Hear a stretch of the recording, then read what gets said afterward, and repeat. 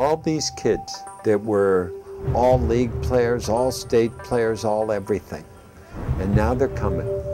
And now they become a little fish in a giant bowl. And for the kids, this is a rude awakening. My dream was to play in the major leagues. And that ball is driven off the bat of Schrager to the wall. It is gone. Home run.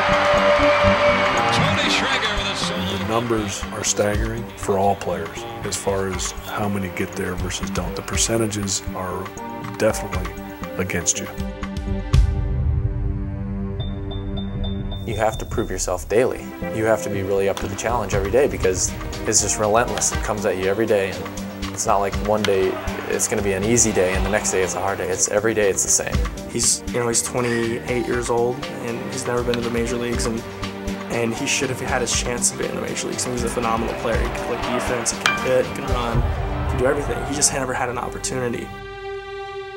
For me to be successful, I gotta, stay focused.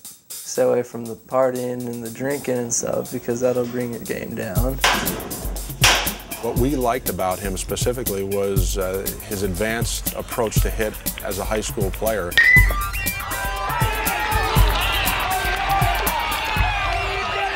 He delivered, as we say, delivered a message every time he came to play. I'm here to play and I play aggressive. And if you don't, get out of my way. I'm sure they expect a lot out of me. I mean, being, one of their higher picks, there's no doubt in my mind they expect stuff out of me.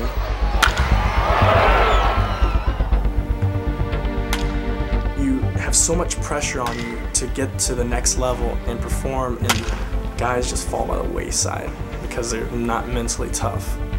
And in this game, you got to be mentally tough. It's being able to handle adversity. It's knowing yourself and what you have to do to prepare yourself to get ready to perform.